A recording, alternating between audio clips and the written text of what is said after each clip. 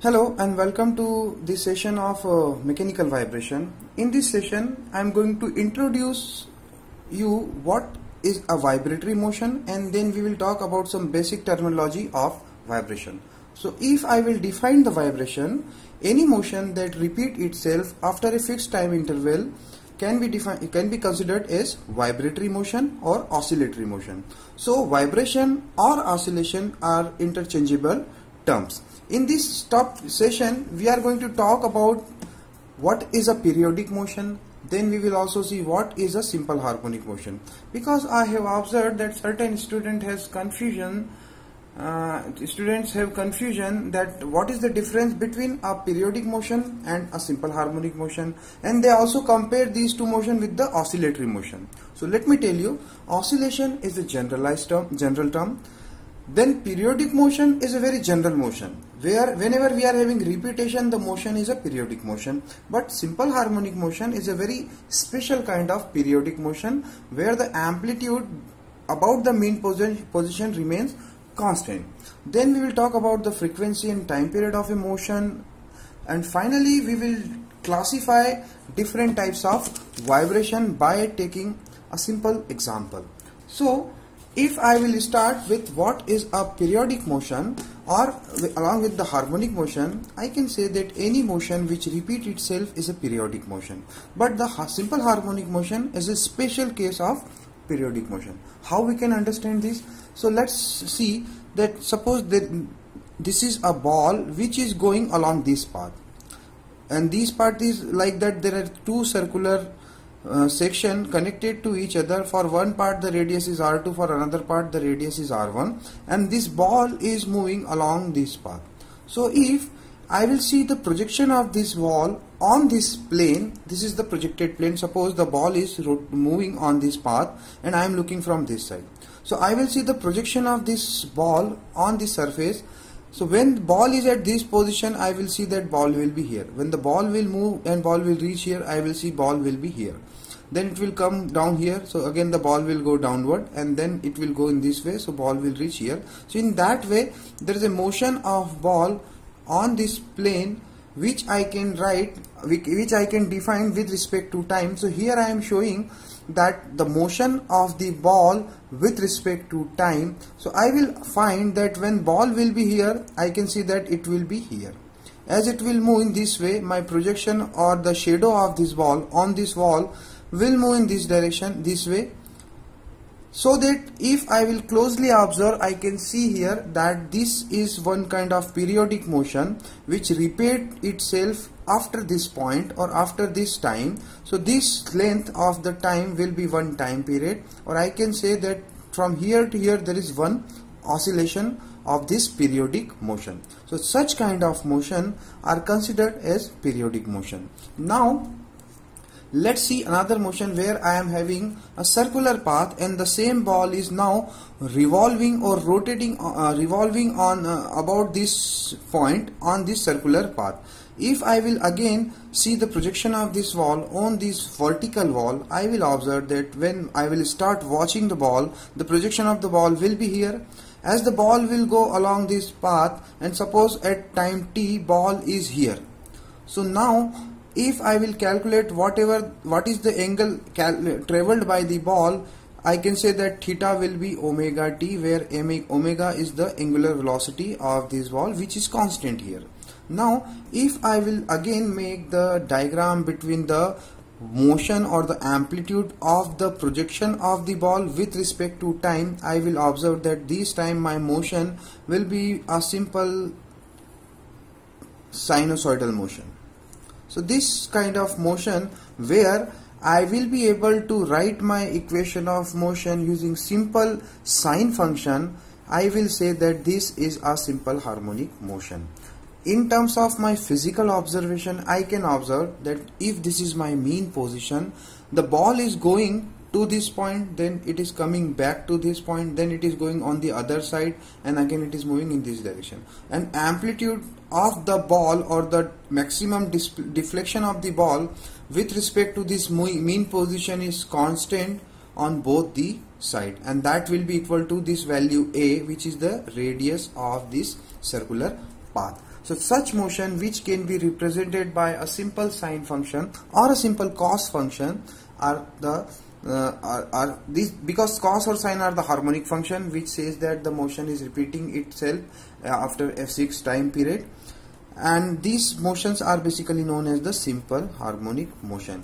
In case of simple harmonic motion, if I want to define other terms, this is the representation of a simple harmonic motion, where A will show you the amplitude or the maximum value of the deflection, then omega showing the angular frequency or angular velocity of the rotation, and then T is the time. So in this case, if this is my motion, this gap will tell me the time period, which will be equal to the 2 pi by omega value, where this is your time axis and this is your amplitude axis.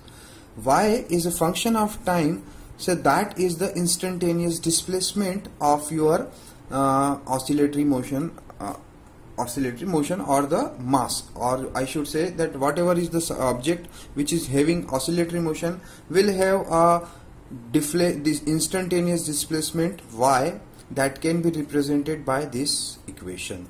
Now before I give you the classification of vibration, let me explain you that what is the degree of freedom. As we know that the independent motion a body can exhibit are the degree of motion. In case suppose I am having a body in the space, and suppose this is a two-dimensional plane. So what do you think? How many degree of freedom this body will have? I will say that there are 3 degree of freedom. One is the translation motion along x direction, second one another translation motion along the y direction, and third will be a rotation motion about the z axis. So this body which is in the space will have 3 degree of freedom, 2 translational, 1 rotational degree of freedom.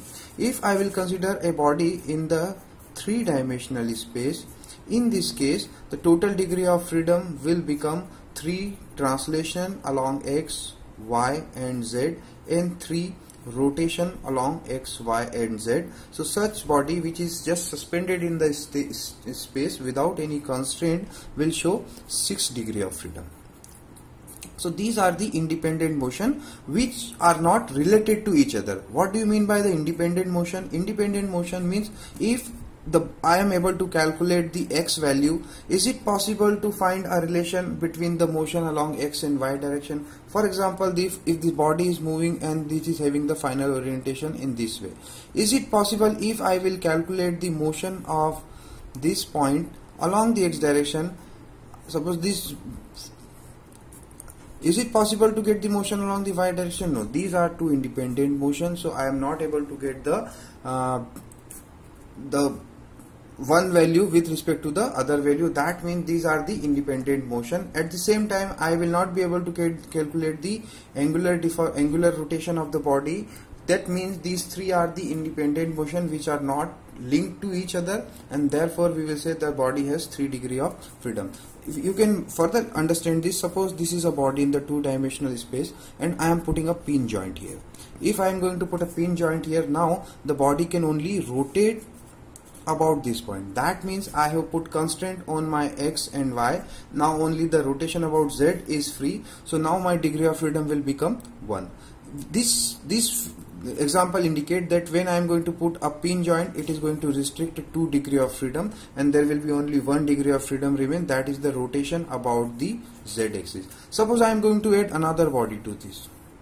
If I am going to add another body, actually if I will just see that one body and the 2 body independently both will have 3 and 3 degree of freedom. As I am going to put one pin joint, I am going to restrict 2 degree of freedom, so now it will remain 4 degree of freedom. If I am going to put this body on this body, that means now another pin joint, that means again there will be a restriction of the 2 degree of freedom, so remaining will be only 2 degree of freedom. So in this case, if there are 2 body connected with a pin joint, will finally have 2 degree of freedom. And which are the 2 degree of freedom?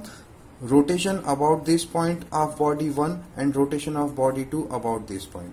And why these two are independent? Because if I am giving a rotation of theta to this body, is it possible to get that whether this body will go in upward direction or the downward direction? No, I am not able to tell you that. If the first body is having a counterclockwise rotation, the second body will also have a counterclockwise rotation, as well as if I will say that if I am giving a 30-degree rotation to my first body in counterclockwise direction, is it possible to tell that the second body will also have a same rotation in the same direction? No, I cannot say that. That means the motion of the first body or the rotation of the first body and the rotation of the second body are two independent motion. That means the current system has 2 degrees of freedom. When we talk the degree of freedom, particularly in case of vibratory motion, we normally define a simple spring mass system. If I will consider that this mass can only move in this channel, that means now the system has only 1 degree of freedom. This is the case. I have already explained that if the body is in the space, it will have 6 degrees of freedom. Similarly, if I will consider that this body along with the spring, and I am assuming that this spring has only translationary motion, no rotational motion, that means the body can go in this direction, body can also go in this direction, and body can also go in this direction. But if I am considering that the spring is not allowing any rotation, that means there will be only 3 degrees of freedom. Now, particularly in case of vibratory motion, suppose I am having a system where this mass can slide only in this channel. That means this is a case where I am having 1 degree of freedom. If I am going to add another mass to this body and I am putting a constraint that both the mass can only slide in this channel, what do you think? How many degree of freedom? In this case also, the first mass has 1 degree of freedom. At the same time, the second mass has 1 degree of freedom. So the total degree of freedom of this system will become 2 degree of freedom. If you want to understand this physically, again, if I am giving a 1 centimeter displacement to mass m1 in the downward direction, is it possible for you to tell the displacement and the direction of motion of the second mass? No, it is not possible, because it depends on all that. If you are giving the force suddenly or you are going a slow force, based on that you may interpret or predict. But let me tell you that these motion of the first body and the motion of the second body are completely independent to each other, because they are not connected with a rigid link. Instead of that second spring, if the two bodies are connected with a rigid link, that means if the first body is going with an amplitude x1, definitely the second body is also going with the same amplitude. That means this system has only 1 degree of freedom, because if I will calculate the motion of the first body, I will be able to get the motion of the second body. But in this case, if I am getting the motion of the first body, I will not be able to get the motion of the second body. Similarly, if I am going to add multiple single degree of freedom system, if I am having n masses, all the masses are having individually 1 degree of freedom, so the total degree of freedom of this system will become n. Now let's go back and see different examples or the classification of your different vibratory system. So for example, I am showing here one picture, and I am saying that this is a case of free vibration. What is the case of free vibration? Suppose this is my system, and if I am giving an initial deflection to my system of x0 and I will release my system.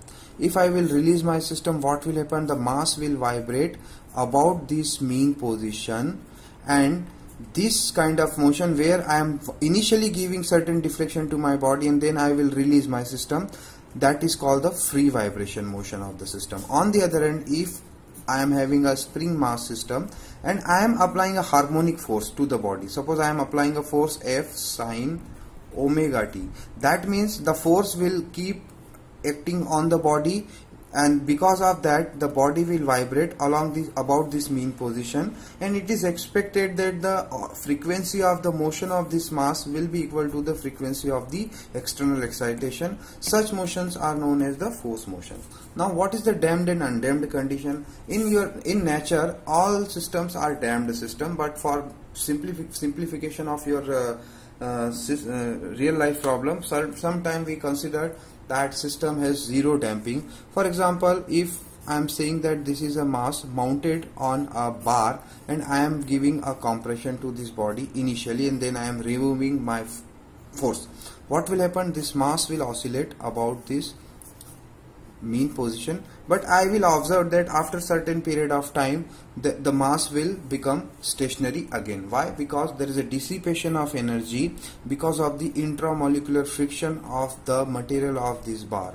So that means there is a damping or there is a dissipation mechanism available in my system, which will finally dissipate all the vibratory energy and system will again become stationary. That means this is a system where we are having damping. And if I am interested to make a mathematical diagram of damping, I can simply explain that there will be a spring because of the compressive stiffness of this bar, as well as because of the intramolecular friction there will be a mechanism which is going to damp the or dissipate the energy. So this is my damped system. As I said that if I am having a single mass, that is my single degree of freedom system. If I am having multiple mass, that would become my multi-degree of freedom system. Now there are three terms: longitudinal vibration, lateral vibration and torsional vibration. So to understand these three vibrations, let's consider a case where I am having a suspended round bar, and at the end of the round bar there is a disc attached. If I will see this is the disc has moment of inertia I about this axis, as well as it is having a mass m. Now if I will apply certain force in this direction and I will release my force, the mass will oscillate in this direction. So this is your longitudinal vibration. So this is your longitudinal vibration. In the second case, instead of applying force in this direction, if I will apply a force in this direction, what will happen? The bar will oscillate in this way. So there will be a bending of this round bar, and this mass will oscillate in this direction. That vibrations are known as the lateral vibration or your transverse vibration. In third case, if instead of giving force in horizontal direction or in the vertical direction, if I will give a rotation to this disc, so there will be a torsional vibration of this system, and in this case the torsional stiffness of this round bar will come into the picture. So now if I will categorize the three cases, in my first case, when I am applying force in this direction, the compressive stiffness will come into the picture.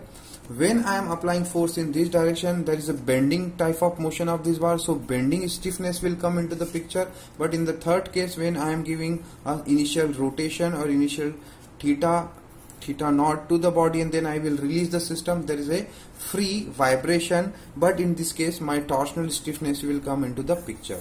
So I hope that now you are having basic understanding of few terms. There are, as I said, that this is a simple harmonic motion, and in case of a simple harmonic motion, if I will be able to measure the time period of my motion, I will be able to calculate the frequency. The relation between the time period and the frequency is an inverse relation. So T is equal to 1 by F or vice versa. So now in my next lecture we are going to talk about free vibration of a single degree of freedom system. Thank you.